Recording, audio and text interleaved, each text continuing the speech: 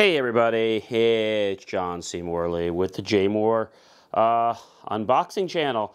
Well, we can't really unbox a BOSCH dishwasher, but I can give you a little bit of an insight to what it looks like when it comes out of the box or the crate, and then later on we'll do a review. So today we're going to look at the BOSCH SHP88PZ55N01. So the SHP basically indicates that the model we have actually has the pocket handle, which you can see right here. So let's go ahead and take a look at it. We'll open it, and let's look at what you get here. So first of all, let's look at the control panel. We'll just push the on button here so we can show you that there's the on button. And you can see that there's some pretty neat features there.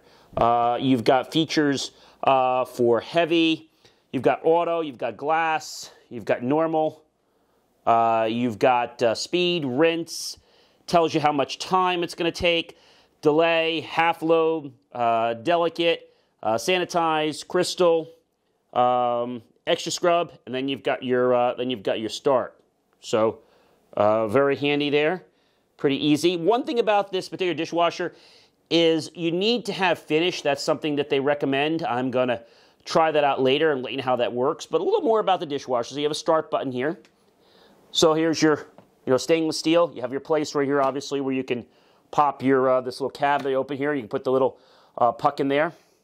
And over here, you'll see that this is where you're actually going to put your rinse aid. Now, on the top, if you can see, there's actually two spots. I'm not sure if you can see, one over here and one over here.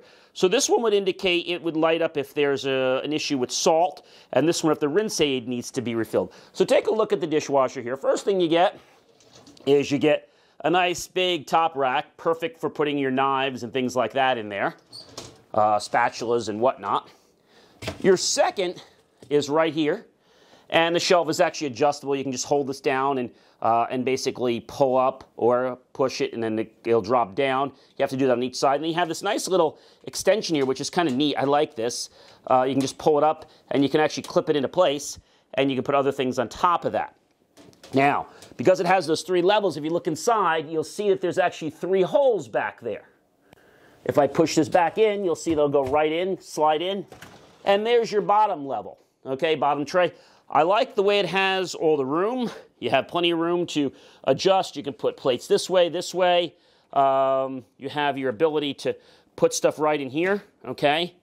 Such as things, not your knives, but your forks, your spoons, etc., and just drop them right on the top, okay? So very handy. Just kind of clips right into that little, right into this little spot here. So really handy, very simple.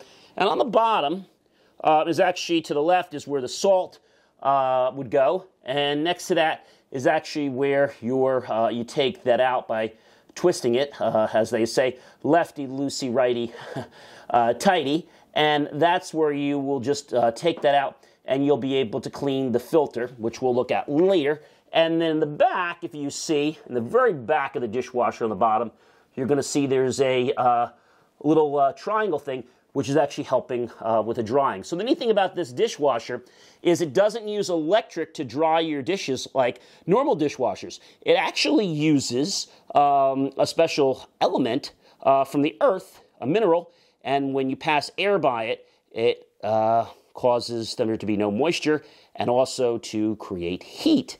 So really neat. One thing about the dishwasher, which we'll find out later on, is how quiet is it. Now when I close it, you'll notice, well, actually it just beeped at me because I still have the power on, and it's just telling me that I never pressed the start button. But we're not going to do that just yet. But again, a nice little dishwasher. Again, we are looking at, this is the SHP88PZ55N01, and we'll be reviewing this a little bit later in the week and actually let you hear what it sounds like, and we'll go through some other things about it.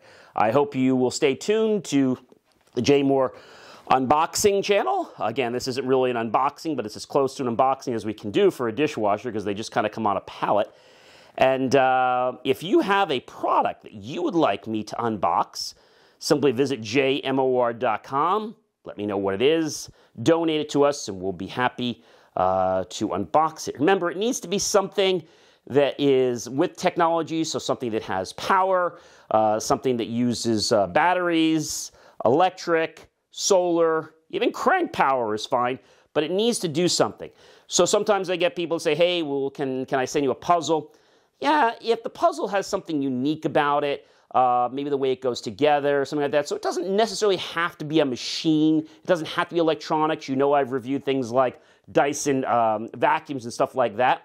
Again, I'm John C. Morley from the JMOR Unboxing channel, and I look forward to seeing you real soon. But before you go, please do give this video a thumbs up, a like, and hit the bell notification icon. This way YouTube knows to go ahead and share it out to other people. Thanks so much for watching the channel, and we'll have more great unboxings real soon.